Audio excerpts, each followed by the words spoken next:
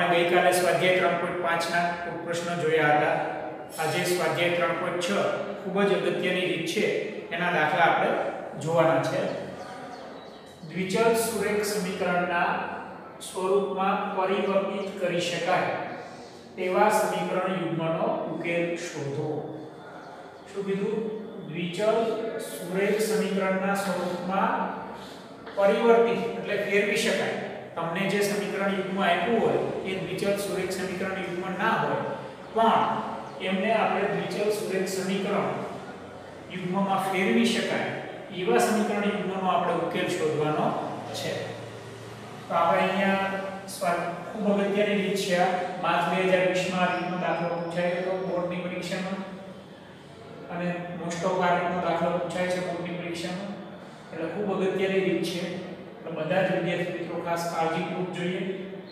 સ્વાધ્યાય 3.6 નો પહેલો દાખલો, નીચેના સમીકરણ યુગ્મને યોગ્ય આદેશ વડે સુરેખ સમીકરણ યુગ્મમાં રૂપાંતરિત કરીને તેમનો ઉકેલ મેળવો.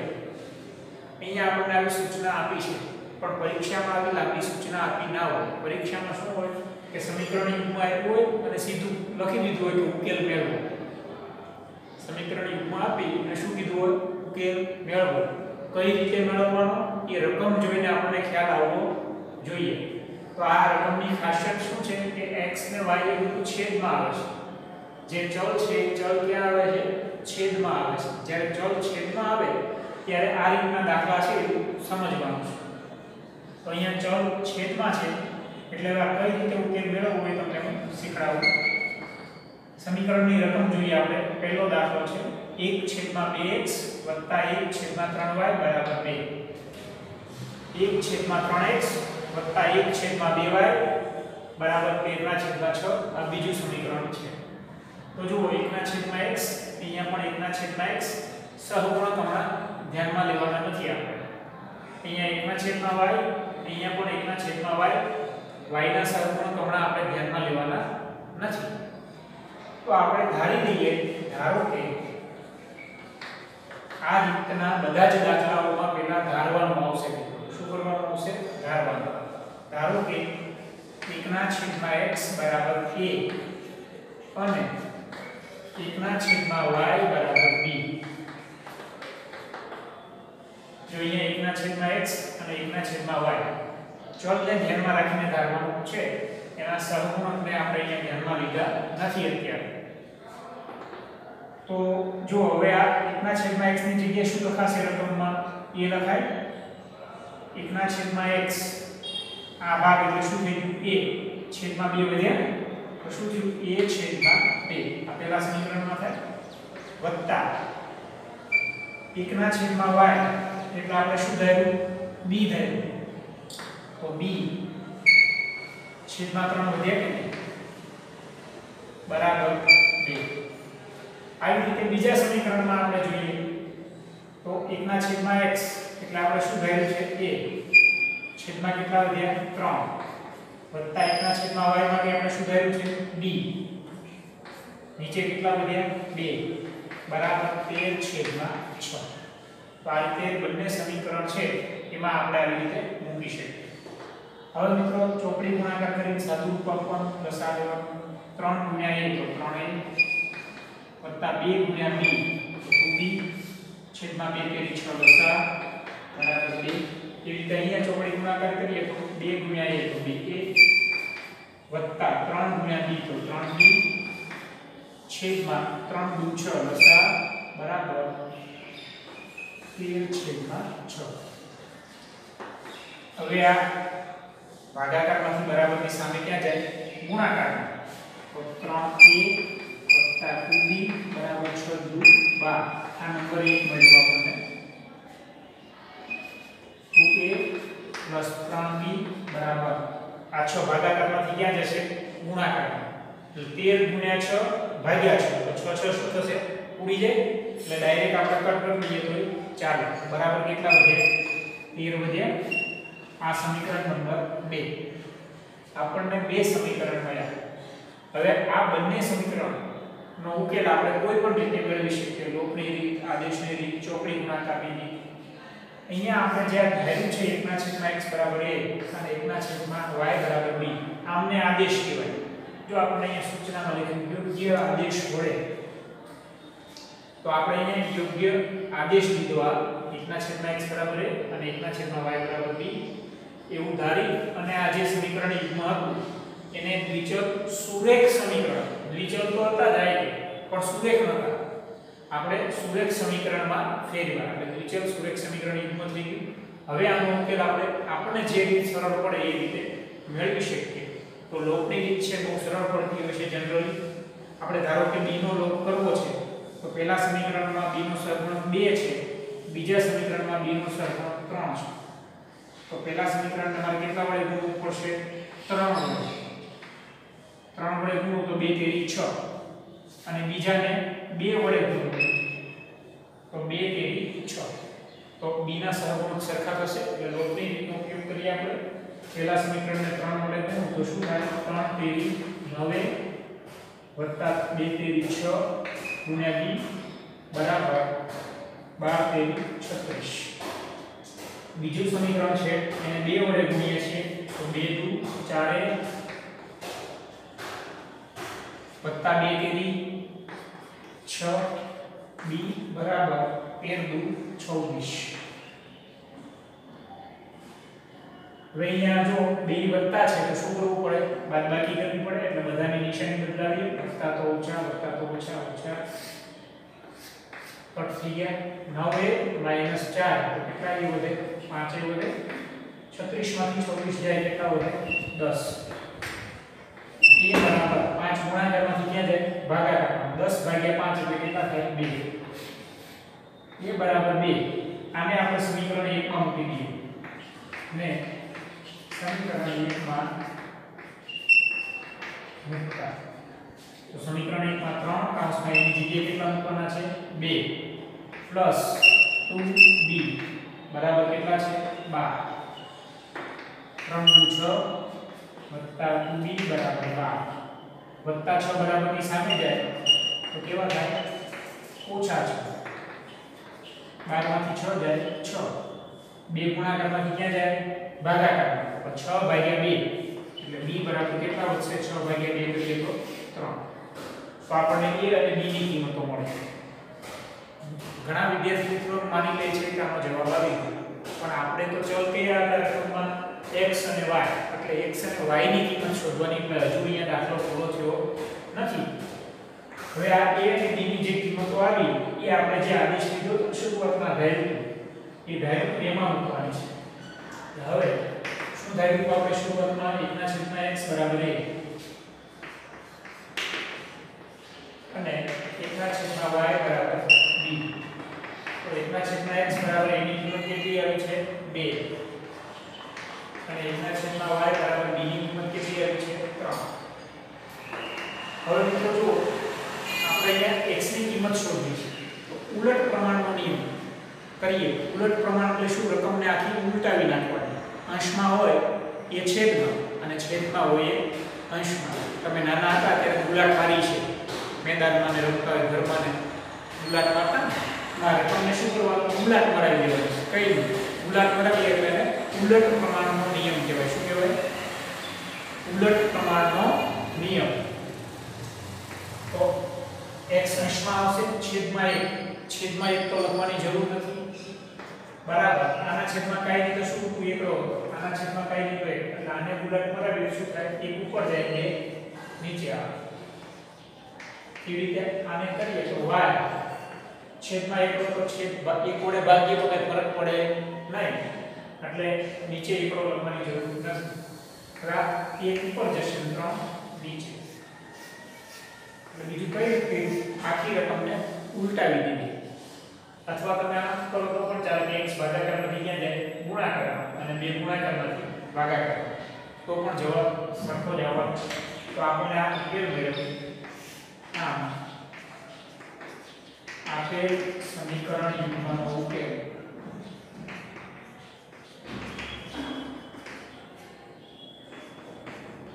x y બરાબર x ની કિંમત કેટલી મળી? 1/2 અને y ની 1/2 મળે. તો આ રીતે આપણે ખૂબ સરળતાથી દાખલો ગણી શકીએ. દાખલાની લંબાઈ થોડી છે મિત્રો, પરંતુ અઘરા નથી. બરાબર. પહેલા શું કરવાનું, શરૂઆતમાં આપણે ધારી લેવાનું એટલે આદેશ લેવાનો અને એના પરથી આપણે દ્વિચલ સુરેખ સમીકરણ યુગ્મની જોડ મેળવવાની છે. પછી આપણે લોકની રીત જનરલી વાપરતા હોઈએ છીએ. તમને બીજી રીત આવડે બીજી રીતનો ઉપયોગ કરી શકો. ઉપયોગ કરી અને a અને b ની કિંમતો શોધી, a અને b ની કિંમતો પછી જે આપણે આ આદેશ લીધા હતા શરૂઆતમાં એમાં મૂકી અને x અને y ની કિંમત શોધી એટલે આપણને ઉકેલ મળી ગયો. સ્ક્રીનશોટ લઈ લેજો મિત્રો. બીજો દાખલો જે માર્ચ 2020 માં પૂછાયેલો છે. માર્ચ 2020 ના પેપરમાં આ દાખલો બેઠો પૂછાણો છે ટેક્સ્ટબુકમાંથી. આપેલ સમીકરણ યુગ્મનો ઉકેલ મેળવો. પણ સૂચના તમને લાંબી ના આપી, સૂચના આવી ટૂંકી આપી પરીક્ષામાં કે આપેલ સમીકરણ યુગ્મનો ઉકેલ મેળવો. હવે આમાં તમે સાદું આપીને આપનો ઉકેલ મેળવો તો ના મળે. ફરજિયાત તમારે આ દ્વિચલ સુરેખ સમીકરણ યુગ્મ છે એમાં એને પરિવર્તિત કરવું પડે આદેશ લઈને. તો આદેશ લેવા માટે શું કરવાનું, આપણને આ રીતની રકમ છે કેમ ખબર પડે કે અહીંયા ચલ જુઓ ક્યાં આવ્યા છે છેદમાં. ચલ જ્યારે છેદમાં આવતા હશે ત્યારે મોસ્ટ ઓફ આ રીતની રકમ હશે. એટલે આપણે અહીંયા આ રીતની રકમ છે ખ્યાલ આવી જાય તો સૌથી પહેલા શું કરવાનું, ધારવાનું. ધારો કે અહીંયા જો રકમ જોઈએ પહેલા 2/√x + 3/√y = 2, 4/√x - 9/√y = -1. તો જુઓ કોમન શું છે, 1/√x, અહીંયા 1/√x, અહીંયા 1/√y, અહીંયા 1/√y. તો આપણે આ રીતે ખ્યાલ આવી જાય આપણને કે અહીંયા 1/√x બરાબર અને 1/√y બરાબર આપણે આદેશ લેવો પડે. ધારો કે 1/√x બરાબર a અને 1/√y બરાબર b. દર વખતે આદેશ એક સરખી રકમનો લેવાનો હશે નહીં. તો તમને બે ત્રણ દાખલા ગણાવું તો તમને આઈડિયા આવી જશે કઈ રીતે આદેશ લેવાનો. હવે જો આપણે અહીંયા 1/√x બરાબર a ધાર્યો તો વધારાનું શું વધ્યું અહીંયા 2. કેટલા થઈ ગયા, 2a થઈ ગયા. બસ 1/√y બરાબર આપણે b ધાર્યો તો 3 વધ્યા મતલબ 3b છે બરાબર 2. આ આપણે પહેલું સમીકરણ કર્યું. એવી રીતે બીજા સમીકરણ માટે 1/√x એના માટે a ધાર્યો અહીંયા 4 વધ્યા એટલે 4 છે માઈનસ આ 9 ના 9 એ બરાબર તો ચાલે 1/√y એની જગ્યાએ શું લખાય b બરાબર -1. ખ્યાલ આવ્યો. આ નંબર 2. હવે આ બંને સમીકરણમાં આપણે લોકની રીત સરળ પડે તો બીજા સમીકરણને હું 3 વડે ગુણું તો 3 તેરી 9b થઈ જાય. અહીંયા 9b છે જ. સોરી, પહેલા સમીકરણને હું 3 વડે ગુણું તો બીજા અને પહેલા સમીકરણમાં b ના સહગુણકો કેવા થઈ જાય છે, સરખા. પહેલા સમીકરણને 3 વડે ગુણીએ તો 3 × 6a + 3 તેરી 9b બરાબર 2 તેરી 6. બીજા સમીકરણને કઈ ગુણવાનું નથી, 4a - 9b બરાબર -1. આમાં પ્લસ ને માઈનસ છે, ડાયરેક્ટ કટ થાય એટલે આપણે કોઈ દિશાની ચેન્જ કરવાની નથી, સીધું કટ થઈ ગયું. 6a + 4a તો કેટલા છે, 6 માંથી 1 ગયા તો 5 વધ્યા. a બરાબર 5 10 ગુણાકારમાં ક્યાં જાય, ભાગાકારમાં. તેથી a બરાબર કેટલા આવ્યા, 5 × 10 એટલે કેટલા વધ્યા, 1/2. ઘણા મિત્રો અહીંયા 5 × 10 2 લખી નાખે, a બરાબર 2 વધ્યા નહીં, ક્યાં 2 વધ્યા, છેદમાં ઉપર 1 વધ્યું 1/2 બરાબર.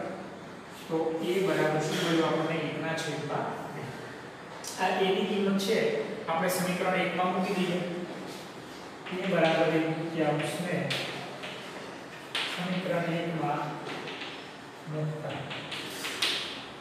પહેલું સમીકરણ છે 2 એની જગ્યાએ શું કરવાનું, 1/2 + 3b બરાબર 2. આ બે કટ થઈ ગયા તો વધ્યું શું, 1 + 3b બરાબર 2.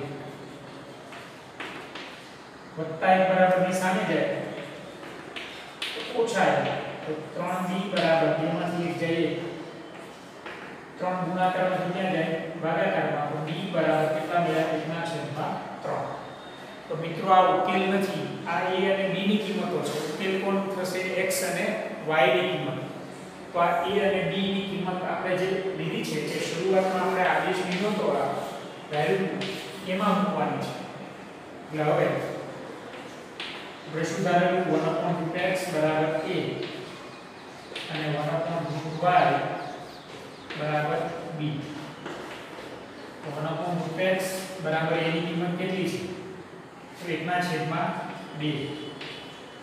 અને 1/y બરાબર b ની કિંમત કેટલી 1/3 હવે શું કરવાનું મિત્રો x અને y ની કિંમત શોધવા માટે ઉલટ પ્રમાણનો નિયમ નાના હતા ત્યારે તમે ઉલાટ મારતા હતા એ રીતે અહીંયા રકમને શું કરવાનું ઉલાટ માર દેવાનું છે તો √x ઉપર છેદમાં 1 આવે છેદમાં 1 લખવાની જરૂર નથી બરાબર આ 2 ઉપર છેદમાં 1 આવે તો છેદમાં 1 લખવાની જરૂર નથી અને એવી રીતે અહીંયા પણ √y બરાબર 3 છેદમાં 1 લખવાની જરૂર નથી હવે આપણે તેની કિંમત શોધવાની x ની તો આ તો વર્ગમૂળ x છે તો આનો શું કરવો પડે વર્ગ કરવો પડે તો બંને બાજુ વર્ગ કરવો પડે એક બાજુ તો ચાલે હવે બંને બાજુ વર્ગ કરીએ તો આનો વર્ગ શું થાય ટોપી વાળાનો વર્ગ કરીએ એટલે શું થાય ટોપી ઉડી જાય આવો આપણે આગળ પ્રકરણમાં શીખ્યા હતા તો 2 નો વર્ગ કેટલો કીધું 4 એટલે x બરાબર 4 અને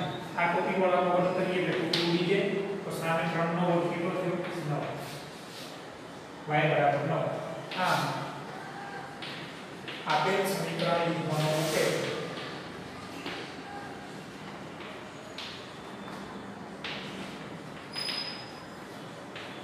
x y બરાબર x ની કિંમત કેટલી છે 4 અને y ની 9 તો આ રીતે આપણે ખૂબ સરળતાથી દાખલા સોલ્વ કરી શકીએ માર્ચ 2020 માં આ જ દાખલો બેઠો પૂછાયેલો છે મિત્રો ખૂબ અગત્યની રીત છે તમને આ રીતે દાખલો ગણવાનો છે ખબર કેમ પડે કે ચલ છે ક્યાં આવેલો હોય છેદમાં છલ જ્યારે છેદમાં આવતા હોય ત્યારે મોસ્ટ ઓફ આ રીતથી દાખલો ગણાય ઘણી વખત એવું હોય કે સાદું રૂપ આપવાથી કટ થઈ જતા હોય તો વાંધો ન આવે પણ અહીંયા એવું થશે નહીં મોસ્ટ ઓફ દાખલા છે જેમાં છેદમાં ચલ આવેલા હશે બરાબર એ બધા જ દાખલા આ રીતે થશે તો ખૂબ અગત્યની રીત છે અને બહુ સરળ રીત છે દાખલાની ખાલી લંબાઈ છે સાદું રૂપમાં કાળજી રાખો તો નિશાનીમાં તેમાં ભૂલ ના પડે તો તમે પૂરેપૂરા માર્ક્સ લાવી શકો છો મિત્રો 2 માર્ક્સનો દાખલો બોર્ડમાં પૂછાયેલ છે સ્ક્રીનશોટ લઈ લેજો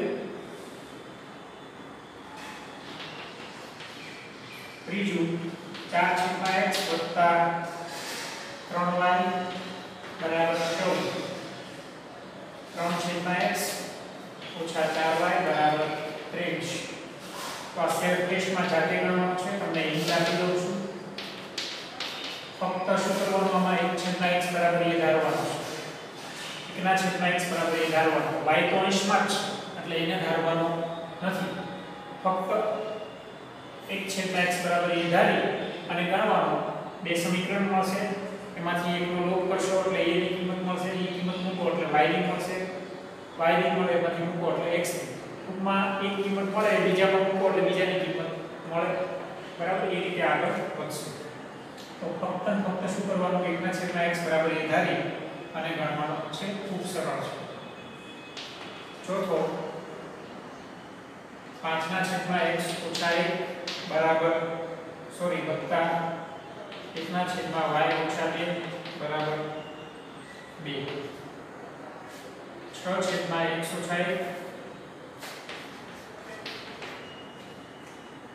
ઓછા 3/y - 2 બરાબર 1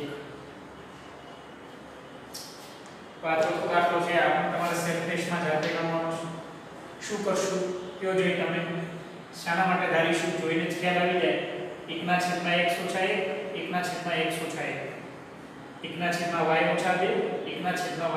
2 એના માટે આપણે ધારવું પડે શું ધારવાનું તમને અહીં કાઢી દઉં છું ધારો કે 1/x - 1 બરાબર a અને 1/y - 2 બરાબર b આ ધારી અને આપણે બે સમીકરણ મેળવવાના, એનો લોપની રીતે ઉકેલ કરીને a અને b ની કિંમતો શોધવાની, a અને b ની કિંમતો મળે એ આ આદેશમાં મૂકી અને ફરીથી ગણવાનું, એટલે x અને y ની કિંમત તમને મળશે. તો સરળતાથી આપણે એવો દાખલો છે, હિન્ટ તમને આપી દીધી મેં કઈ રીતે ધારીને કરવાનો છે. પાંચમો દાખલો,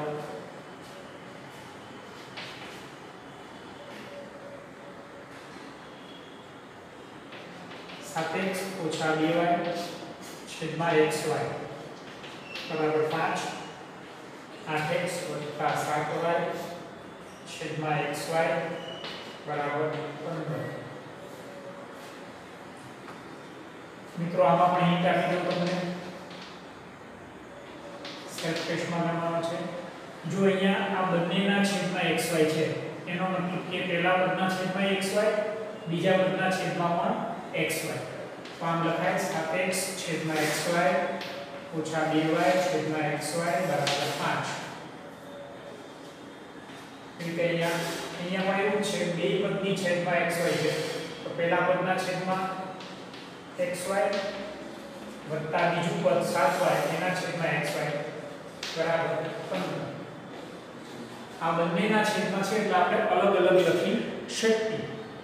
હવે જો અહીંયા x ઉડી ગયો, અહીંયા y ઉડી ગયો, અહીંયા x ઉડી ગયો, અહીંયા y ઉડી ગયો. તો અહીંયા શું વધ્યું? 7 ના છેદમાં y ઓછા 2 ના છેદમાં x બરાબર 5. અહીંયા શું વધ્યું? 8 ના છેદમાં y વત્તા 7 ના છેદમાં x બરાબર 15. હવે તમારે ધારવાનું આવશે કે 1 ના છેદમાં y બરાબર અને 1 ના છેદમાં x બરાબર. જો 1 ના છેદમાં y 1 ના છેદમાં y, 1 ના છેદમાં x 1 ના છેદમાં x, એના માટે આપણે ધારીએ, કારણ કે ઉપરના આંકડાઓ અલગ અલગ હોઈ શકે. એટલે આપણે અને આમને બરાબર ગોઠવવું હોય તમારે પહેલા x વાળું તો આ રીતે ગોઠવીને કરો, ના ગોઠવો તો ચાલે, અને ગોઠવીને કરો તો લેવાનું કે પહેલા x વાળું પછી y વાળું, પહેલા x વાળું પદ પછી y વાળું બરાબર 15. ટૂંકમાં બંને y વાળા પહેલા હોય અથવા બંને x વાળા પહેલા હોય એવી રીતે ગોઠવવાનું. ક્રમ જાળવવાનો. અહીંયા પહેલા y વાળું હોય ને અહીંયા પહેલા x વાળું હોય તો ચાલશે નહીં, લોપ કરવામાં તકલીફ પડે. એટલે પહેલા કામ બંને y વાળા અથવા તો બંને પહેલા x વાળા, બીજા બંને x વાળા અથવા બીજા બંને y વાળા, ક્રમ જાળવવાનો છે. બને ત્યાં સુધી આપણે આ રીતે ગોઠવી દઈએ, પહેલા x વાળું પછી y વાળું, તો ભૂલ પડવાની શક્યતા રહેશે નહીં. હવે તમારે ધારી લેવાનું છે, ધારો કે 1 ના છેદમાં x બરાબર a, 1 ના છેદમાં y બરાબર b. આ આદેશ લઈ અને તમારે સમીકરણ મેળવવાના છે. સમીકરણ મેળવી અને a અને b ની કિંમત શોધવાની, એના પરથી x અને y ની કિંમત શોધવાની. એ સેલ્ફ ટેસ્ટમાં તમારે જાતે કરવાનું. ત્યાર પછીનો નેક્સ્ટ એક્ઝામ્પલ છે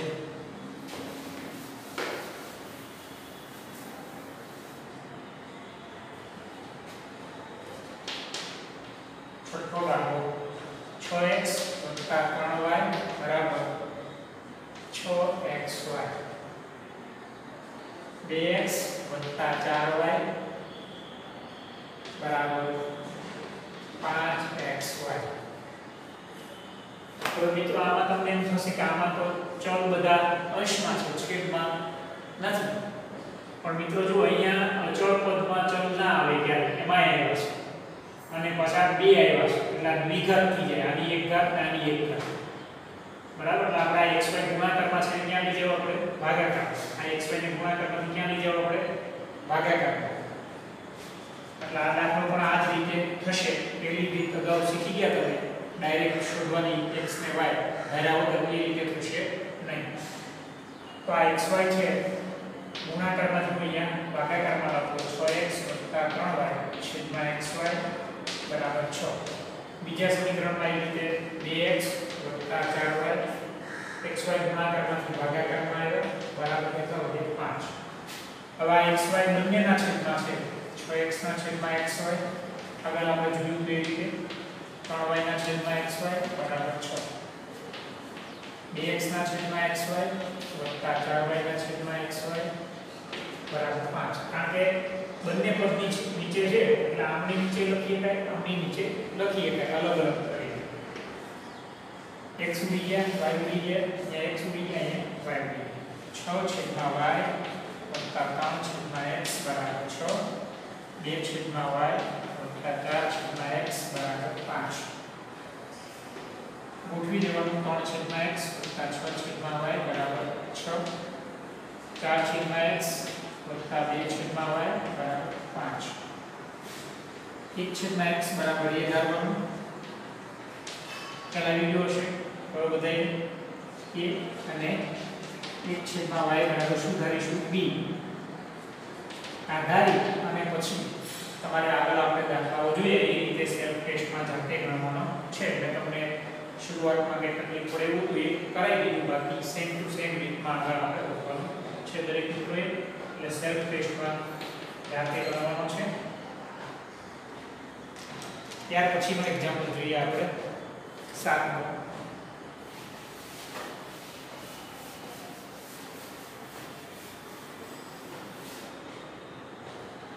સાતમો દાખલો છે 10/x વત્તા y વત્તા 2/x ઓછા y બરાબર 4. 15/x વત્તા y ઓછા 5/x ઓછા y બરાબર -2. અહીંયા જોઈ શકીએ 1/x વત્તા y 1/x ઓછા y 1/x વત્તા y 1/x ઓછા y. એના માટે આપણે ધારવું પડશે એવો આઈડિયા તરત આપણને આવી જાય. ધારો કે 1/x વત્તા y બરાબર a અને 1/x ઓછા y બરાબર b. તો અહીંયા 1/x વત્તા y બરાબર a ધાર્યો તો 10 ઉપર વધારવામાં એટલે શું થાય 10a પ્લસ 1/x ઓછા y બરાબર b ધાર્યો તો કેટલા થાય 2b બરાબર 4. આ પહેલું સમીકરણ થયું. અને બીજું સમીકરણ જોઈએ આપણે તો કેટલા થશે 15a ઓછા 5b બરાબર -2. ખ્યાલ આવી? દર વખતે સેમ વસ્તુ આવે છે. તો પહેલા અને બીજા સમીકરણમાં આપણે y ના સહગુણક સરખા કરવા હોય તો શું કરવું પડે? તો પહેલા સમીકરણને મારે 5 વડે ગુણવા પડશે તો 5 × 10. બીજા સમીકરણને મારે 2 વડે ગુણવા પડે તો 2 × 10. તો પહેલા સમીકરણને 5 વડે ગુણો તો 5 × 50 5 × 10b બરાબર 5 × 20. બીજાને 2 વડે તો 15 × 30a -5 × 10b બરાબર -2 × 4. અહીંયા પ્લસ અને માઈનસ છે મિત્રો, એટલે નિશાની બદલવાની જરૂર નથી, ડાયરેક્ટ લોડ થઈ જાય છે. 50 માંથી 50 વત્તા 30 એટલે કેટલા થાય 80 બરાબર 20 - 16 એટલે કેટલા સોરી 20 - 4 એટલે કેટલા વધશે 16 વધશે. a બરાબર 16/80 a બરાબર 80 ગુણાકારમાંથી ક્યાં ગયા ભાગાકાર 16 × 5 80 તો 1/5. એ બરાબર આપણે 1/5 કિંમત મળે. આ કિંમતને આપણે પહેલા સમીકરણમાં મૂકી દઈએ. a બરાબર 1/5 ને સમીકરણ 1 માં મૂકવા. તો આપણે પહેલા સમીકરણમાં 10 એની જગ્યાએ કેટલા મૂકવાના 1/5 વત્તા 2b બરાબર 4. અહીંયા 5 × 10 છે ઉડે 2 વત્તા 2b બરાબર 4. 2b બરાબર 4 વત્તા 2 સામે જાય તો ઓછા 2 4 માંથી 2 એટલે 2 b બરાબર 2 ગુણાકારમાંથી ક્યાં જાય ભાગાકાર 2/2 એટલે કેટલા થાય 1. તો આ રીતે આપણને b ની કિંમત પણ મળી મિત્રો. હવે આ a અને b ની કિંમત જે આપણે આદેશ લીધા છે શરૂઆતમાં એ આદેશમાં મૂકીએ. 1/x વત્તા y બરાબર a હતું અને 1/x ઓછા y બરાબર શું થઈ ગયું આપણે b. તેથી 1/x વત્તા y બરાબર a ની કિંમત કેટલી છે 1/5 અને 1/x ઓછા y બરાબર b ની કિંમત કેટલી છે 1. તો ચોકડી ગુણાકાર થશે અહીંયા 5 × 5 બરાબર x × x વત્તા y × y. અને અહીંયા પણ છેદમાં કાંઈ નથી એટલે 1 છે, તેથી 2a બરાબર x * x ઓછા y * y. તો શું મળ્યું? x + y બરાબર 5. આ એક સમીકરણ મળ્યું આપણને. અમને નંબર આપણે 3 આપીશું, આગળ બે નંબર આપી દીધા છે. x + y બરાબર 1, અમને નંબર 4. હવે ફરીથી આમાં પાછળ ઉપરની રીતથી ઉકેલવો છે. જો આગળના દાખલા એવા હતા કે અહીંથી જવાબ આવી જતો હતો, અહીંયા પાછા સમીકરણ મળે, તો હવે આ સમીકરણમાં ફરીથી શું કરવાનું? લઘુની રીત વાપરવાની. બહુ સરળ સમીકરણ છે. x + y બરાબર 5 ડાયરેક્ટ લઘુ થઈ જાય. x - y બરાબર 1. y નો સીધો લઘુ થઈ ગયો. x + x 2x બરાબર 5 ને 1 6. બે ગુણાકારમાંથી ક્યાં જાય? ભાગાકારમાં. 6 ભાગ્યા 2 એટલે કેટલા થાય? 3. x બરાબર 3 ને આ સમીકરણ 3 માં મૂકી દો. સમીકરણ 3 માં મૂકતા 3 + y બરાબર 5.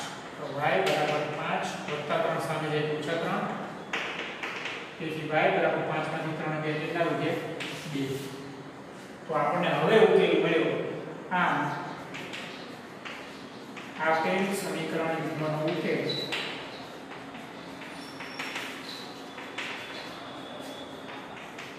xy બરાબર x ની કિંમત કેટલી આવી? 3 અને y ની 2 મળે છે. તો મિત્રો આ દાખલા ખૂબ અગત્યના છે, ખાસ પ્રેક્ટિસ કરવાની. પ્રેક્ટિસ કરશો એટલે તમને અવશ્ય આવડશે. સ્ક્રીનશોટ લઈ લેજો. મિત્રો આનો દાખલો 1/3x + y + 1/3x ઓછા y બરાબર 3/4. 1/2 કૌંસમાં 3x + y ઓછા 1/2 કૌંસમાં 3x ઓછા y બરાબર -1/8.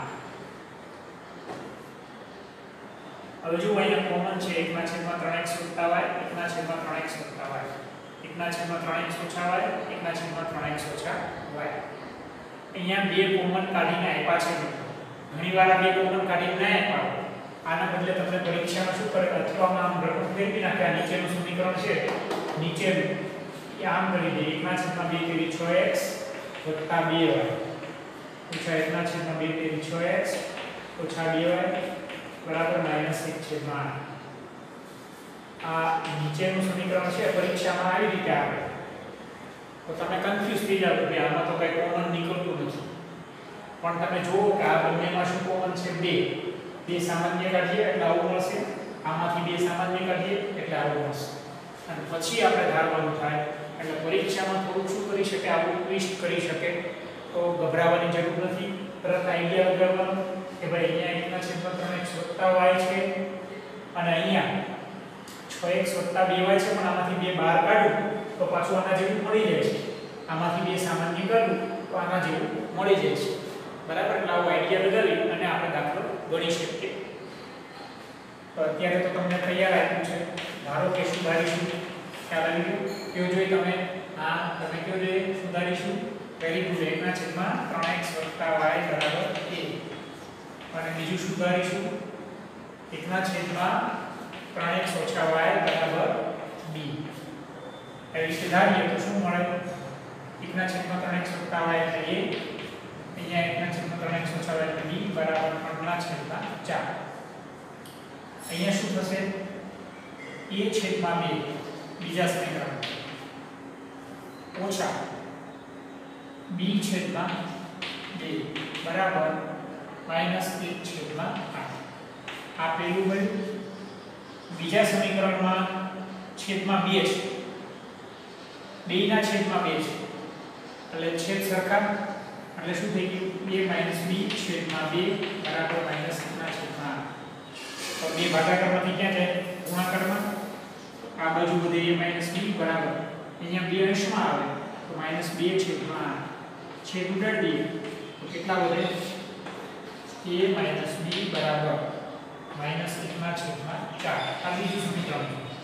હવે સીધો લોપ થાય છે. જો a plus b બરાબર 3/4 a minus b બરાબર -1/4 તો ડાયરેક્ટ જ બ્લોક થાય બ્લોકની રીતે ઉપયોગ કરી તમારે a અને b ની કિંમત શોધવાની a અને b ની જે કિંમત આવે એ આ આદેશમાં મૂકવાની એટલે ફરીથી નવા સમીકરણ બનશે x ને y વાળા નવા સમીકરણ બને તો એનો પાછો બ્લોકની રીતે ઉકેલ મેળવવાનો અને x ને y ની કિંમત શોધવાની એ રીતે આ દાખલો ગણવાનો તમારે સેલ્ફ ટેસ્ટમાં આપી નાખવાનો છે જે શરૂઆતમાં ધારવાનું તમને સમજાવી દીધું બાકી કોમન છે બહુ સરળ છે